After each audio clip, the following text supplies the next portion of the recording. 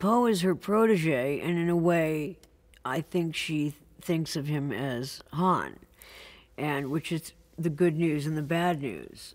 He's very dominating, and he doesn't listen to her, and she's trying to train him, and so we have some moments together.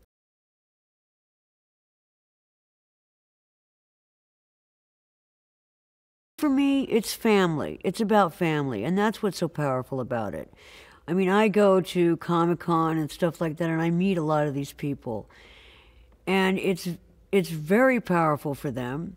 You know, they're showing the films to their children and their grandchildren, you know, and they're sharing something that moved them as a child, and so that's really personal. And I've watched a lot of that over the years, and them coming in with babies that have the little Princess Leia outfit on that I always say looks like, you know, they swallowed the little outfit so the baby wouldn't come out nude, and would come out right away into a Star Wars universe.